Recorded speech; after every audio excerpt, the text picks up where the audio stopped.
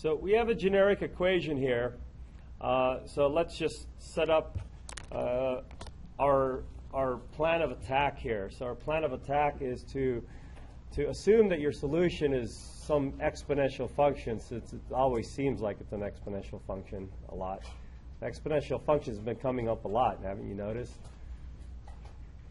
All right, so once we get over that idea, let's assume that your solution looks like e to the m times x. All right, so given that, let's put it back into this equation and find the first and second derivatives, put it in there, and see what kind of thing we're going to get. So we have we need y prime, which is e to the mx times m, and then y double prime, which is going to be m squared e to the mx. And then we just plop those down into y double prime and y prime. We're going to get a times m squared e to the mx. That's your y double prime. B times y prime, which is m e to the mx.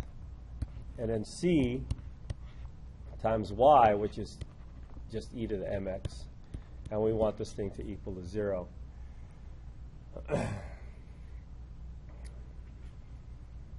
Now, if you notice, the e to the mx occurs in all of them. And if you also notice, e to the mx can never be equal to 0. So really, I can just divide that out. We have issues with dividing by terms, factors that might be equal to 0. But e to the mx will never equal to 0. So I'm going to write it down right now, but I'm going to cross it out when I say I'm going to divide it. So I have a times m squared plus b times m plus c all equal to 0. And if we divide out by e to the mx, it's still going to equal to 0. This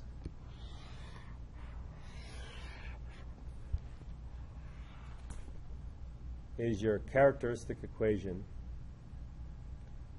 Now, the book, I think, calls it auxiliary equation or something. I'm going to call it characteristic. Or maybe I'll call it auxiliary. Yeah, doesn't matter what we call it. But we know that there's going to be a simple, this is simple, right? You could do this. We know that there's a simple polynomial that we're going to solve for. It's a second order, it's a quadratic polynomial, and you have total control over that. Total control. You know exactly what's going to happen. You know what to expect.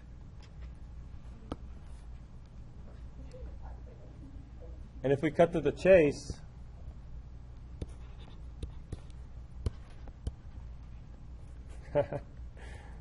forgot.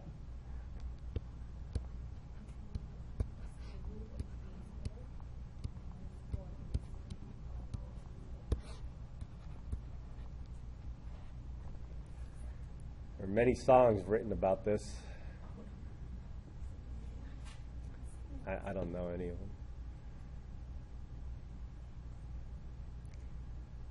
All right, total control. We know that there are three possibilities here.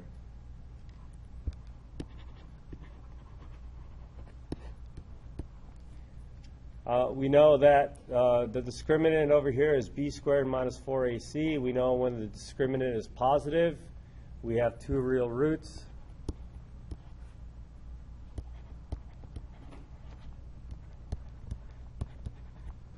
When b is exactly equal to 0, or when the discriminant is exactly equal to 0, we have one repeated root.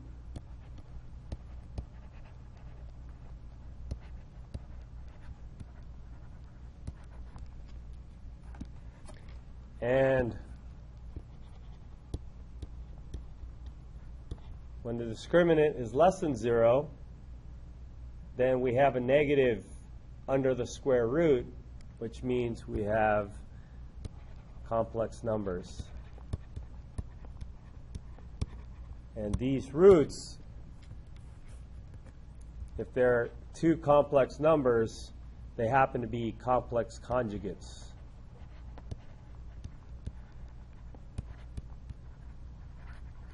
Do you guys know what complex conjugates are?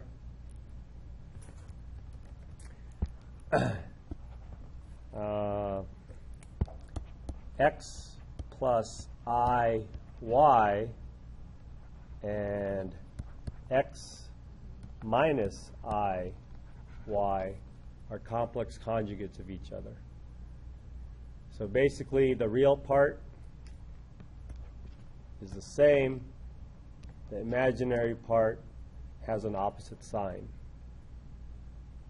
That's what it means for them to be complex conjugates. And so the plus and minus over here tells you that one's going to be plus something I, one's going to be minus something I, but it's the same number, y, whether it's plus and minus. So that's how you get the complex conjugates. Okay? So we got two real roots. One repeated root or two complex roots. All right.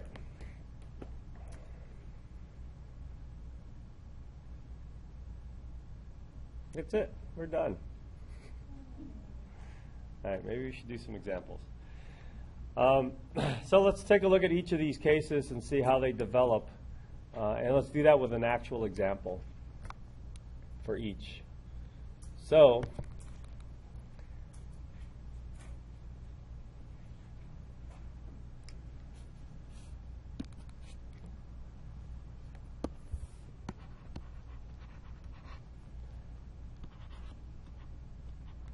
I need to come up with an example and make sure they factor.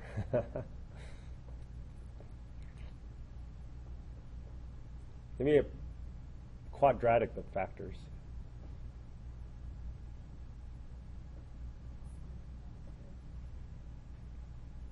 That factors into two distinct roots, real roots. What if I say y prime plus 2y? No, I think I need to put the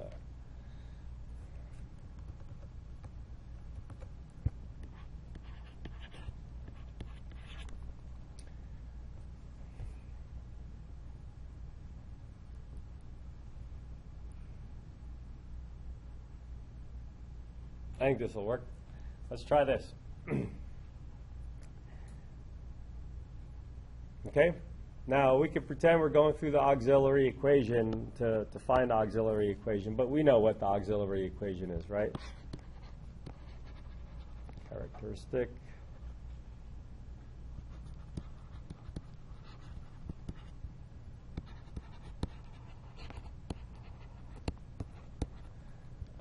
So the characteristic equation will be m squared minus m minus 2 is equal to 0. You see where I got that?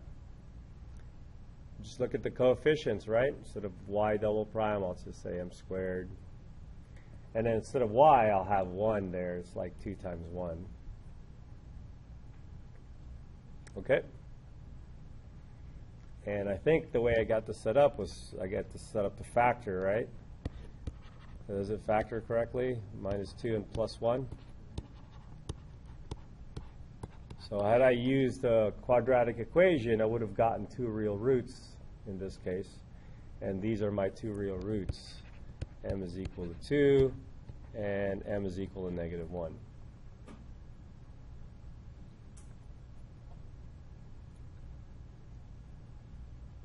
So my solutions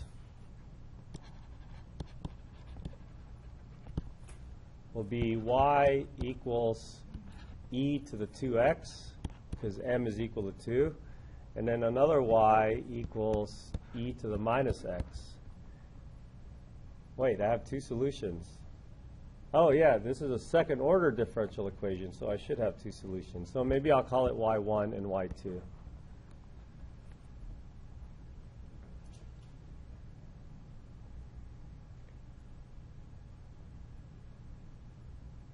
You can pass this through the Wronskian to show that they're actually linearly independent, or you can just believe me.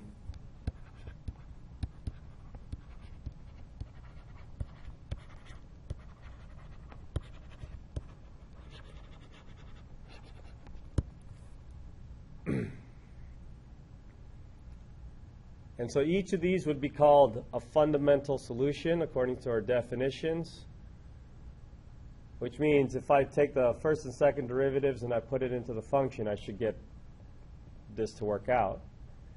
And so if we have two linearly independent solutions as our fundamental solution for our second order differential equation, then we have a complete set. And so your general solution for your differential equation is going to be y is equal to the first fundamental solution times a constant, and then another constant times a second fundamental solution. Okay? That's it. We're done.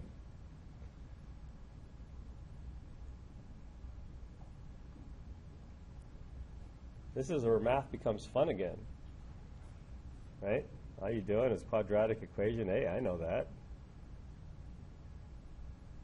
Let's put it together. Of course, you should check. Make sure it's right. It's right. Okay, we good? All right, first case. The first case is easy. Isn't that always the case? After that, it's just going to go down. Then we're going to not like math again.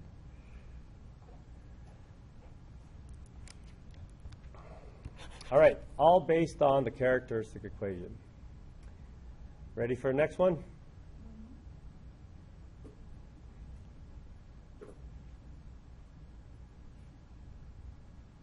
All right, let's go to the next problem.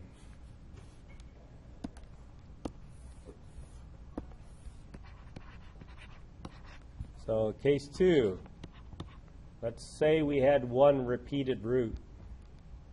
See if I can make up an equation with one repeated root.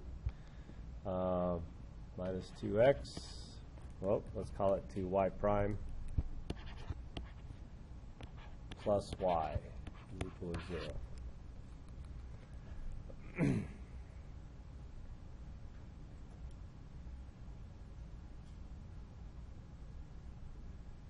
All right, ready? So, characteristic equation.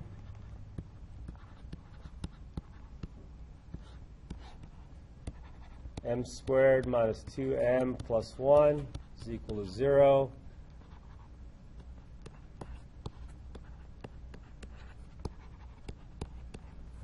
So I think m is equal to 1 would work here, but that's the only solution. But technically, it's a repeated root. So if it's a repeated root, I need two fundamental solutions for this because I'm looking at a second order differential equation. If I want a repeated root, can my first fundamental solution be equal to e to the 1 times x, and my second one be equal to e to the 1 times x again? Can I have this as my two fundamental solutions?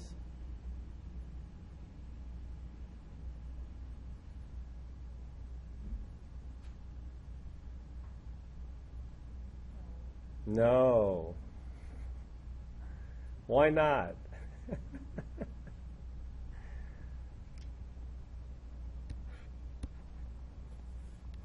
Why can't we have both of these as my fundamental solutions?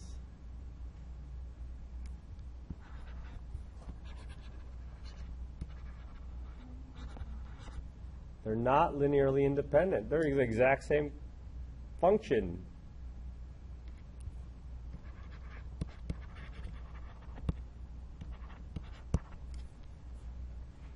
So you can't have the, linearly independent means you can write them I don't want to use C1, alpha 1 e to the x plus alpha 2 e to the x is equal to 0. That means I could choose, I can only choose zeros for alpha 1 and alpha 2, but can I choose a non-zero alpha 1 and alpha 2 to make this equation true? Yeah, just make one positive and one negative. Doesn't matter what the number is. So alpha 1 is equal to 1, alpha 2 is equal to negative 1, and then I have a true equation. So these are linearly dependent.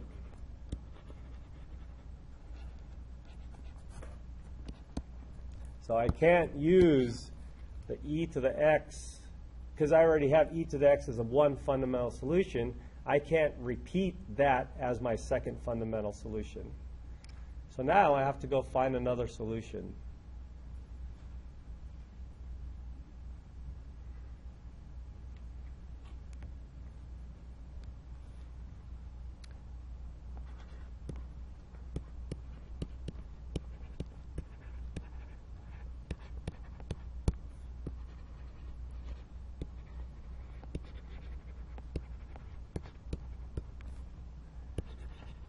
So,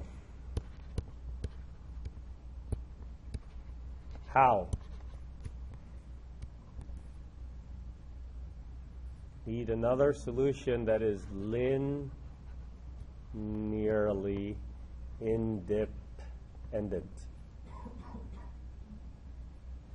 How do I find another solution?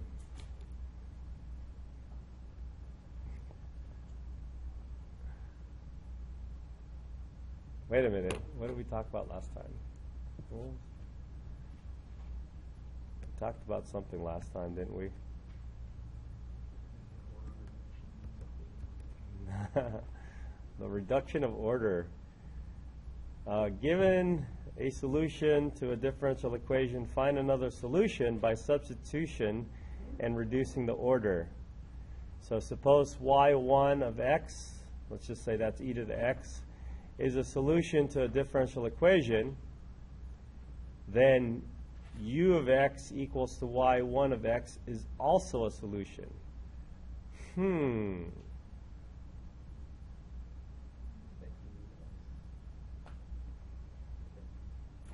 For this one. All right. Is it the same differential equation as last time?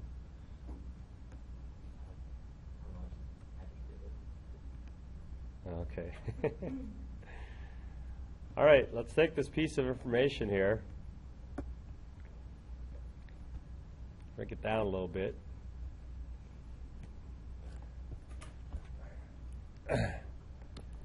So, to find another solution that's linearly independent,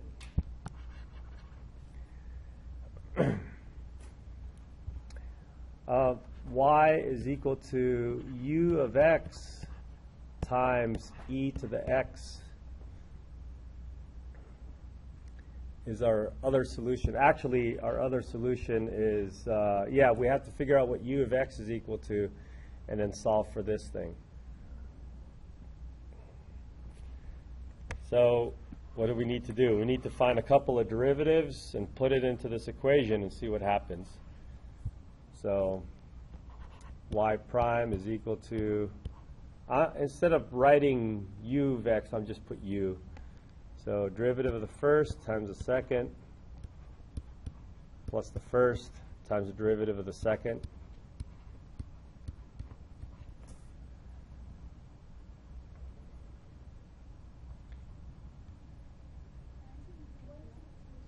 Oh, I don't know. Should it just be x?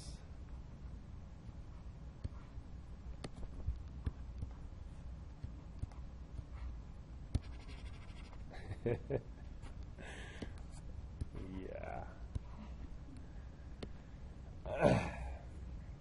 All right, so y double prime is u double prime e to the x plus u prime e to the x.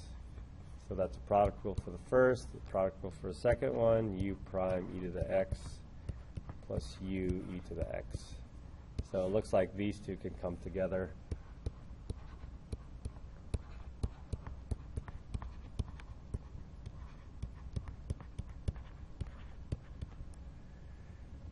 All right, we'll put it back into the differential equation up here.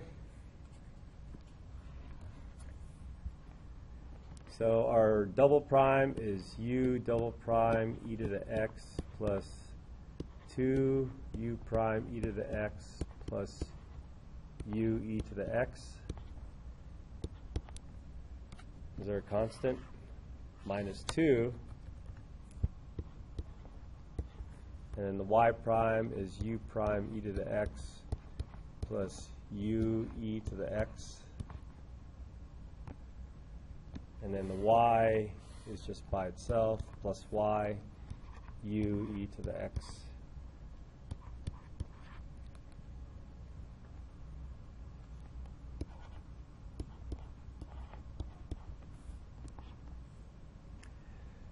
So let's gather all the u's together. There's 2 here, and there's 2 here for the primes, and that's gone. That disappears. And then there's 1 here for the u's. There's 1 here. There's no -2 of that, and then there's 1 more. So that all disappears.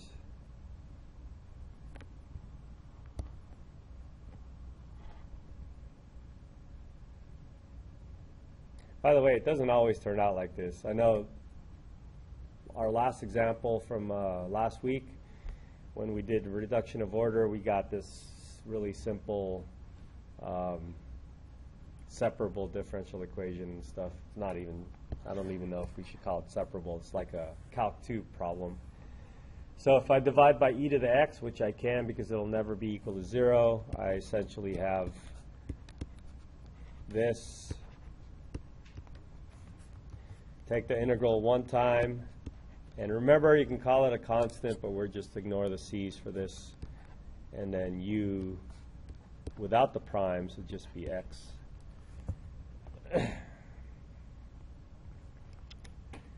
So that's your u.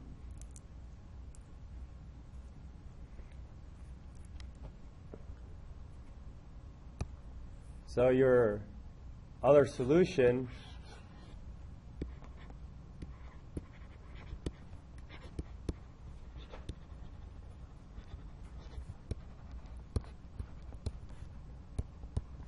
we'll call it y2, is going to be u, which we found to be x, times the first fundamental solution. So it turns out that x e to the x is a solution to this differential equation as well.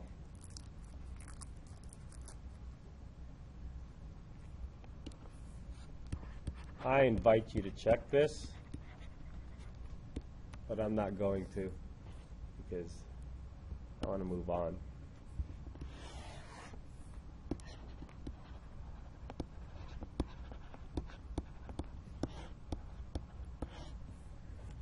So the general solution is going to be the linear combination of those 2 fundamental solutions. We have the fundamental solution e to the x. We have the fundamental solution x e to the x that we just found. And so a linear combination just means put constants in front of them and add them together. So our general solution is y is equal to c1 e to the x plus c2 times x e to the x. And this is what you're going to do. You don't need to do all this mess, so let me circle, highlight what you don't have to do all the time.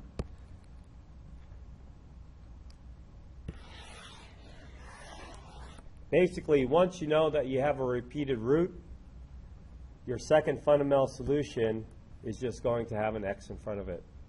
It's the same e to the whatever power, except you'll have an x in front of it. Always. For second order. If it's a higher order, then things may change. A little bit.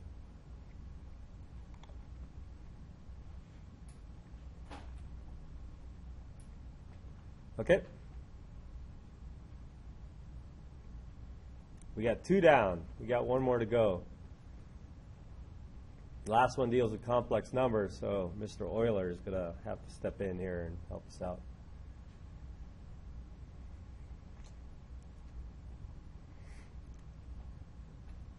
All right, let's take a look at the last case.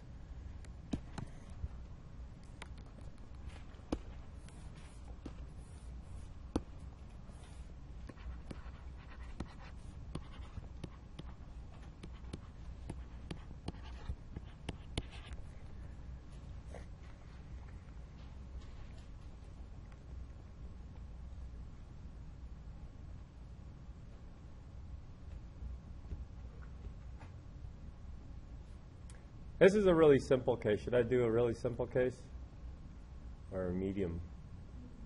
Medium. I really like this because this is the one on your test and it's easy and I know the answers already.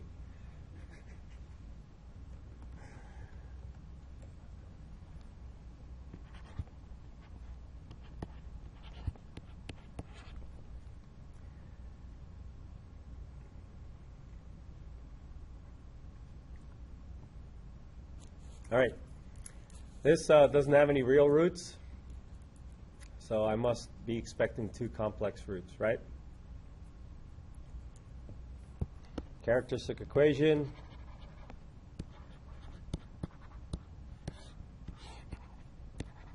M squared plus m plus 1 equals 0. Negative 1 plus or minus the square root of 1 minus 4ac divided by 2.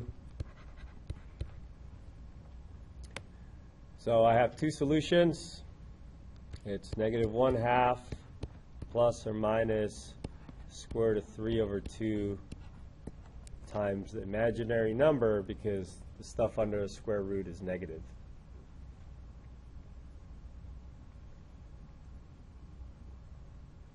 Okay.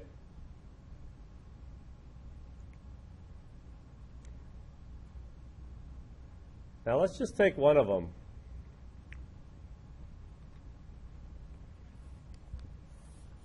There's two of them, right? They're complex conjugates. There's a plus and minus business over here that makes them a complex conjugate.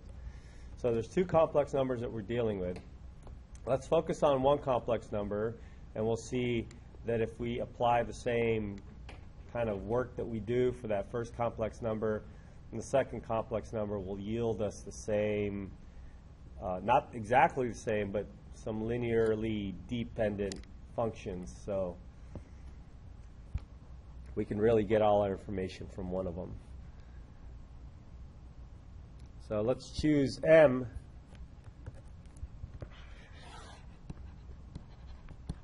is equal to 1/2 plus root 3 over 2 I. And remember, our function is y is equal to e to the mx, right? So this is what your m is equal to. So your fundamental solution is e to the 1/2 plus root 3 over 2 I times x.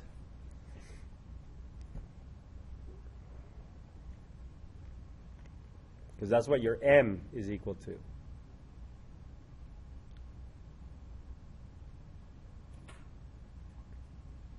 Now, we started off with real problem, real as in real numbers. We started off with a problem dealing with real numbers, and so we're going to want our solutions to be with real numbers, and we have a complex number here.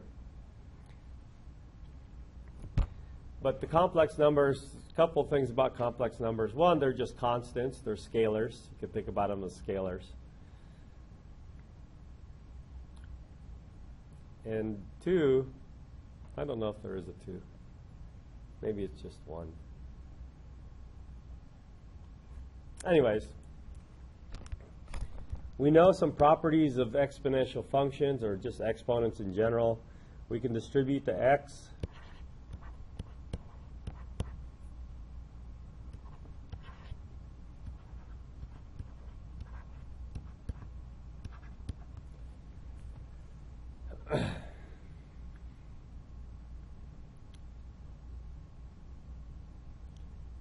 And then we can split up the sum into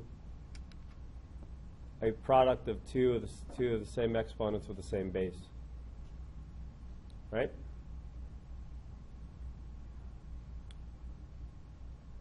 All right, Mr. Euler says that if we have an exponential function or exponential expression with an imaginary number as part of the power, we could take a look at that coefficient next to the imaginary number as an argument for the sine and cosine. Okay, I'm not going to prove Euler's formula because that could be or was done or could have been done in your Calc 2 class, and we saw a quick proof. And if you want to just Google or YouTube Euler's formula with series, then you can see a more formal proof or a semi-formal proof like Mr. Sal Khan did in his video. But I'm just going to use it and say, well, according to Euler's formula, this e to the I theta is equal to the cosine of that angle plus I times the sine of that same angle.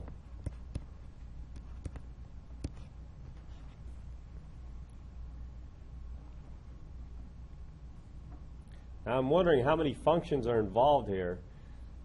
I have an exponential function, I have a sine function, I have a cosine function.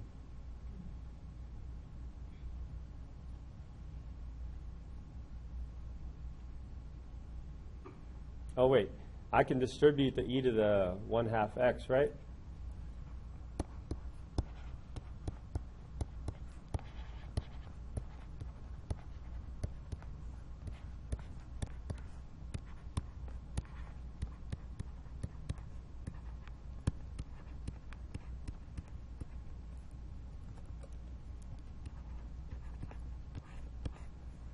So what I have here,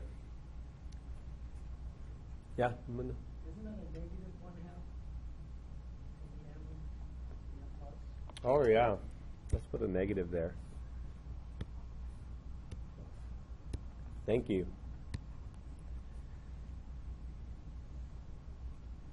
That was an easy fix. Whew.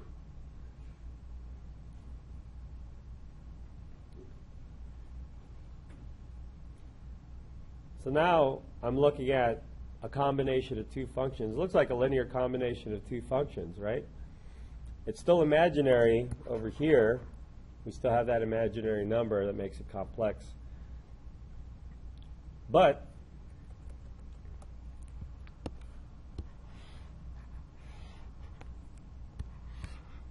if I just ignore that I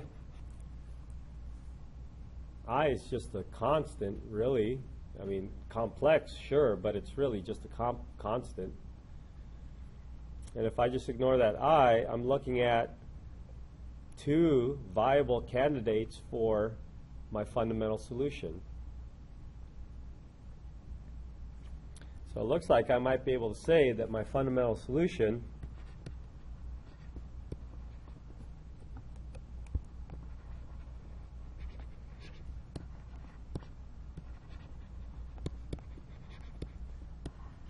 will be these two, e to the negative 1/2 x cosine of root 3 over 2 x, and then e to the negative 1/2 x, and then sine root 3 over 2 x.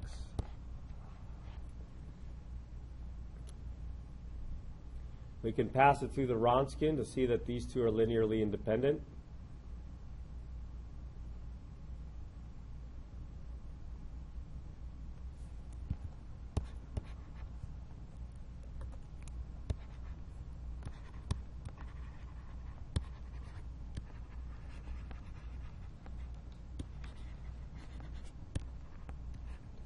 And once we know that they're linearly independent, we have two fundamental solutions for a second order differential equation, then we must be done.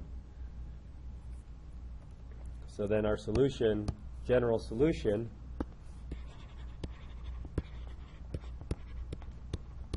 must be the linear combination of these two fundamental solutions. Y is equal to C1 e to the negative 1/2 x cosine root 3 over 2x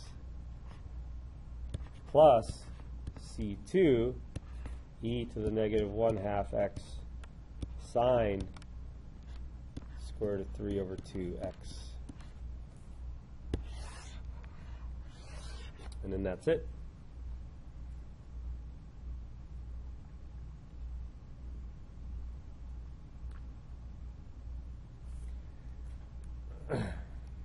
Any questions?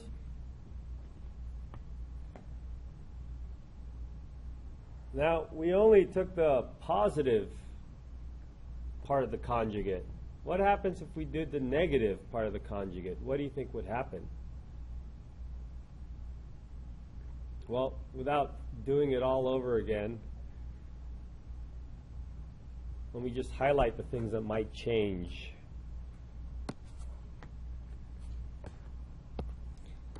If we were to change this into a negative. So we change this into a negative, so we would have a negative in front of this exponent. We'd have a negative here and a negative here. Now, cosine of a negative of a number is what? Let me write it down.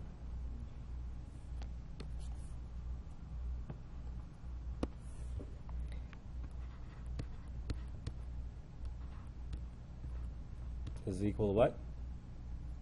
It's equal to cosine of that angle as if it were positive. Why? Because cosine is an even function. So this negative sign that would have been here would have just changed it back into positive. No big deal. Now what happens when you put a sign, a negative inside of the sine function? Then that would be negative on the outside. It's because sine is an odd function. So that imagine, so let's follow through with the negative, then this would become negative. But then remember, when we found the fundamental solution set, we ignored this I here, right? Because I is just a constant. Sure, it's imaginary, but it's just a constant. So that negative, that would have changed this into a negative I, would just be another constant. And what I'm really focused on is obtaining the actual base function. And so I would have the same function here. E to the negative x sine positive, because of the relationship with the sine, positive root 3 over 2 times x. So that negative sign wouldn't matter. We would get the same result whether we put negative or positive in our e to the x function here. And so this is our result.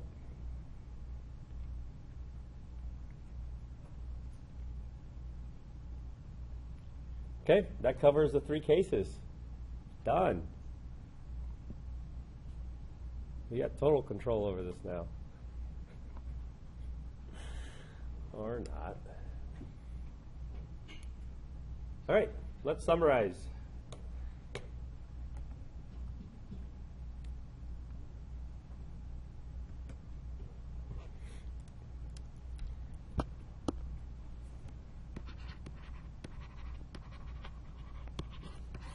Should have typed up the summary so I don't have to write it, because my writing sucks. But you're used to it now, right? By now? No. Yeah. That's a summary.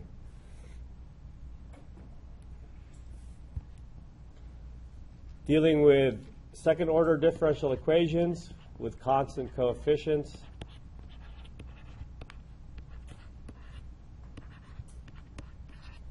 And homogeneous. Okay? So what do? Find the characteristic equation.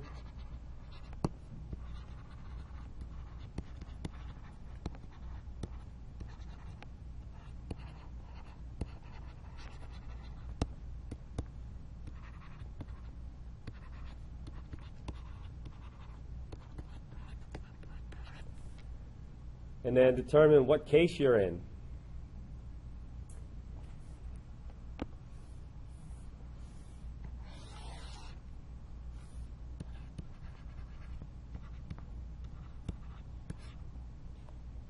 So if you have two real roots,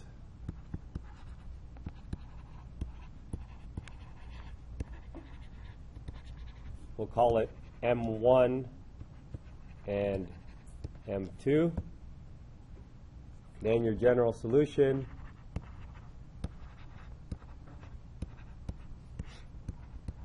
would be y equals C1 e to the M1 x, or t, depends on what your independent variable is, plus C2 e to the M2 x.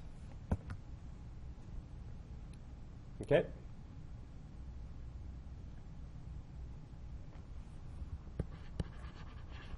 Case 2,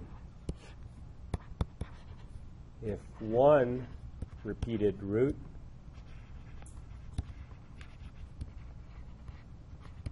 we'll call it M, then your general solution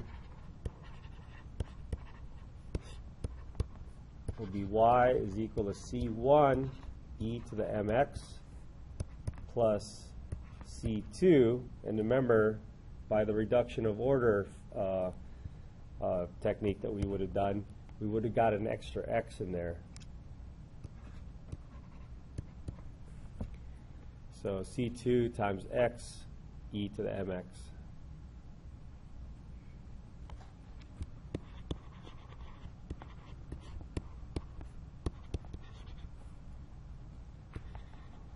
And then our last case, if we have complex conjugates,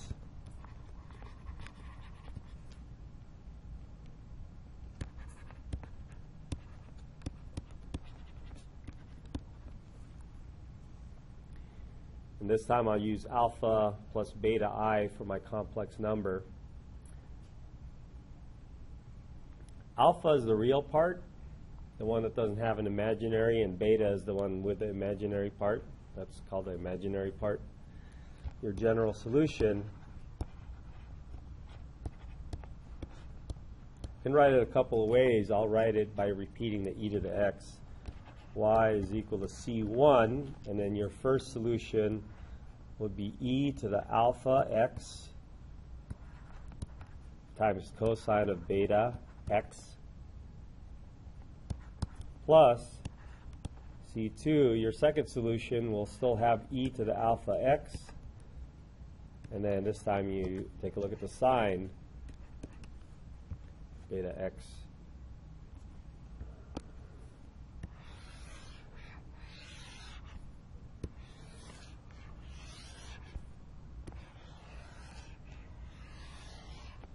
So this summarizes the second order linear homogeneous differential equations with constant coefficients. And so you really don't have to do any of that work unless you want to recover or redo the proof of this thing. It's all kind of been done for you. Or unless I ask you in a test or something to do it from scratch. But in general, all you have to do is solve a quadratic equation, and then you're pretty much on your way.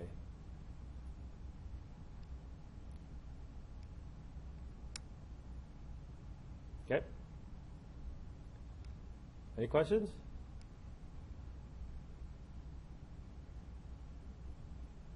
All right. Why don't you guys try this real quick? I'll give you 4 minutes, 3 minutes. This is a question from our test.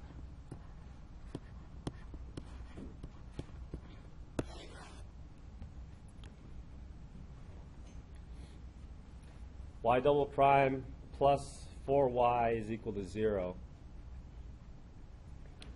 and see if you guys get the solution that I said was the solution on the test.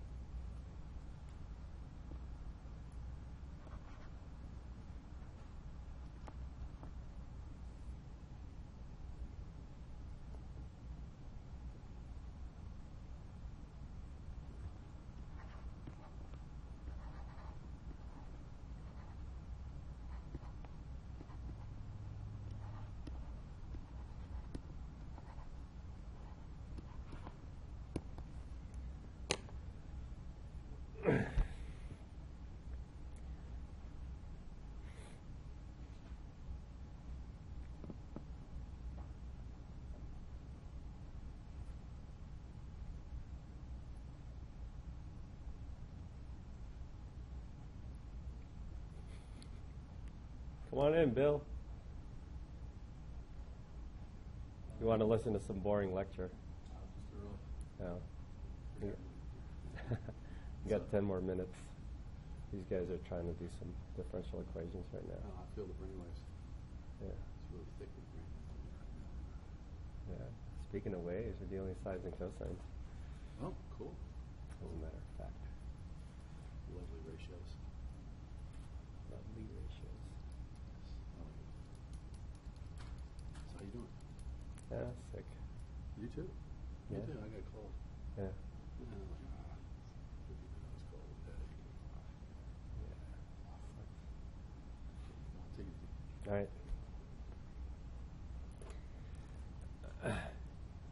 Did you guys get it?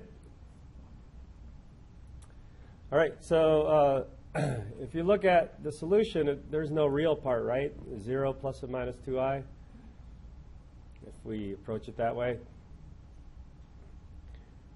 So imagine the alpha being 0. We have e to the 0, which is 1. So there is no e to the x in front of the solution. So the e to the 0, so that's gone. And then you have your beta as your 2i, plus or minus 2i. So your beta is equal to 2, so you just have cosine 2x and sine 2x. So you have to take the square root, right, to get to that value. So we have cosine 2x is one fundamental solution, sine 2x is the other fundamental solution, and just find a linear combination of those, and then you have your general solution. Okay? So I got cosine, or C1 cosine 2x plus C2 sine 2x. Got it?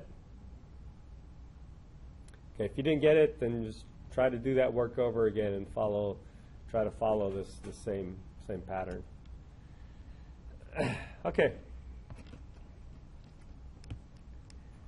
Let's just take a quick peek at what happens if it's higher order. It's essentially going to be the same deal. We got higher order as long as we got constant coefficients, and as long as we're dealing with a homogeneous differential equation, then it's still essentially finding the roots for your characteristic equation. So, for higher order differential equations,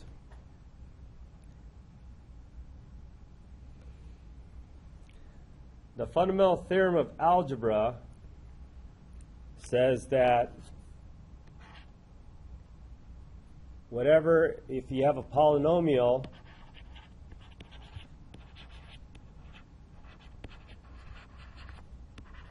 of degree n, so n is equal to 2 or 3 or 5 or 15, whatever the degree is, you have exactly that many roots. Oh, it says here. A polynomial in R of degree n will have exactly n roots in the complex plane, counting multiplicity and complex conjugates.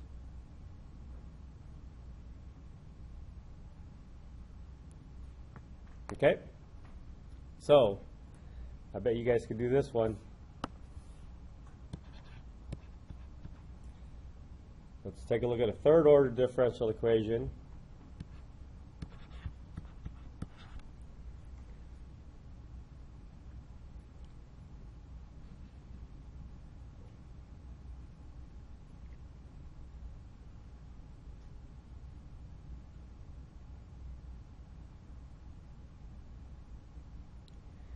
What's a characteristic polynomial? M cubed minus 1 is equal to 0. Hey, look at that. What are the solutions? M is equal to 1. Remember, that's not the only solution. This is a third degree polynomial. We need to come up with 3 solutions. Right? If it's repeating, we'll count that as repeating. But in this case, it's not repeating.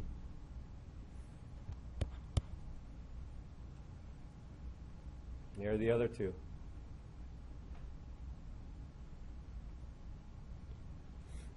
Should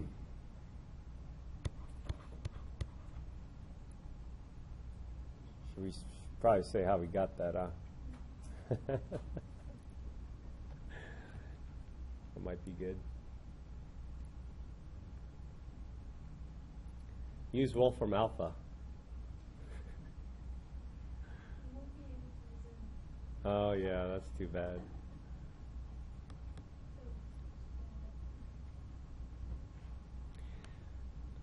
Okay, there are roots of unity, they call it. And you should have, in the roots of unity, unity comes from the idea that this has radius 1. Of course, it has radius higher, bigger than 1. It's the same thing, except it'll move out. I don't know if I want to do it that way. Let's see.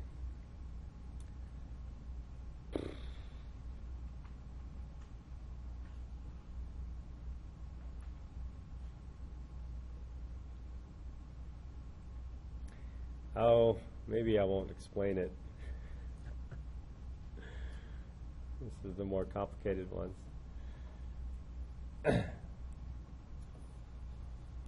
So, m is equal to, m cubed is equal to 1, m is equal to 1 to the 1/3 power, and then 1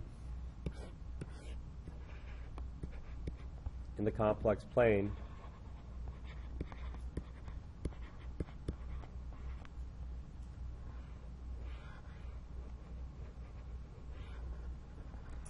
is equivalent. The whole reason why it's Euler's formula is being used here is because of looking at this as if it was in a complex plane where you have the real part and you have the imaginary part. And you can pretend that you're working within your unit circle for trig as well. So the angle here is 0 or 2 pi as the angle. So 0 is not going to get us anywhere. So let's pretend that this is an angle of 2 pi. So according to Euler's formula, this number 1 is actually equal to e to the 2 pi I. What's e to the 2 pi I? According to Euler's formula, it's cosine of 2 pi plus I times sine of 2 pi. What's cosine of 2 pi? 1. What's sine of 2 pi? 0. So 1 is equal to 1. So this is one way to think about your number. So 1 is the same thing as e to the 2 pi I. So e to the 2 pi I raised to the 1/3 power will be my roots. Will be one of my other roots. Actually, I think it should have been 2n pi. Yeah, sorry, let me squeeze in an n.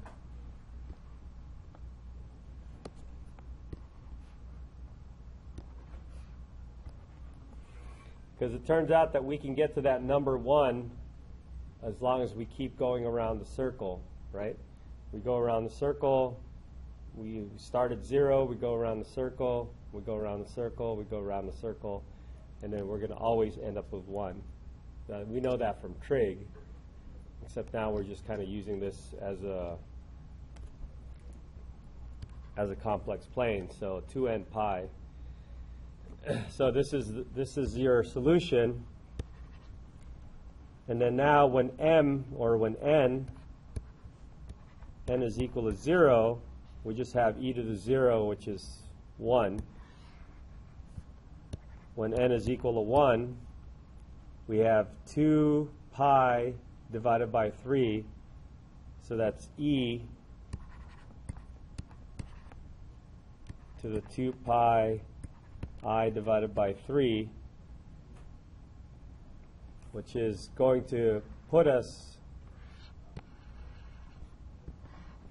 with an angle of 2 pi over 3 here, and that's that 1/2, negative 1/2 plus root 3 over 2i.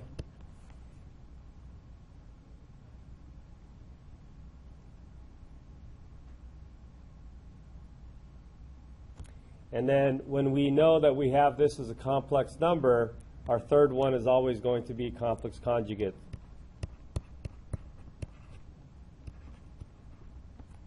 Oops.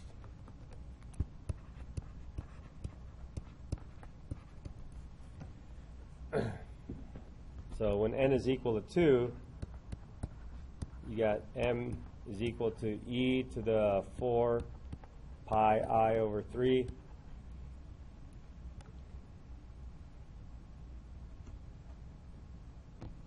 Which is what this is equal to. Okay? So we have one root that's real, and then we have complex conjugates. Remember that our solution here needs to have 3 fundamental solutions because it's a third order differential equation. So our fundamental solution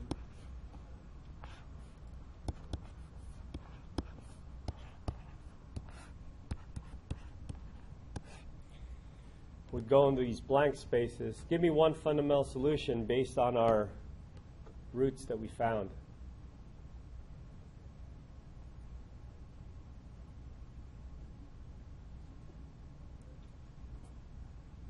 What? E to the x. From this root, m is equal to 1, e to the 1 times x is 1 of your fundamental solutions. Now we got the complex conjugate, so I just need to focus on one of them, and I should be able to fill this in. So what should these ones be?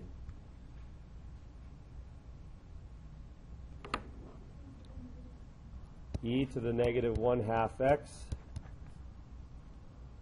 times cosine of root 3 over 2 x.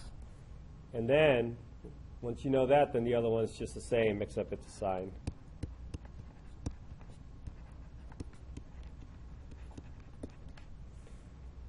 Okay? All right, so if I didn't already fix the homework assignments, the homework assignment for 3, or we're in chapter 4, for 4.1 and 4.2, they will be due on Sunday. And then today we're starting 4.3, and that won't be due until next week. Okay? All right, so I'll fix that to be due on Sunday, because we covered that last week. Okay, I hope this was clear, and if it's not clear, you should practice it, because this is about as easy as it's going to get. Everything beyond this will be more of a challenge for us. So get to know this like the back of your hand, because this is the basis for studying non-homogeneous differential equations. Okay? All right, see you guys next time.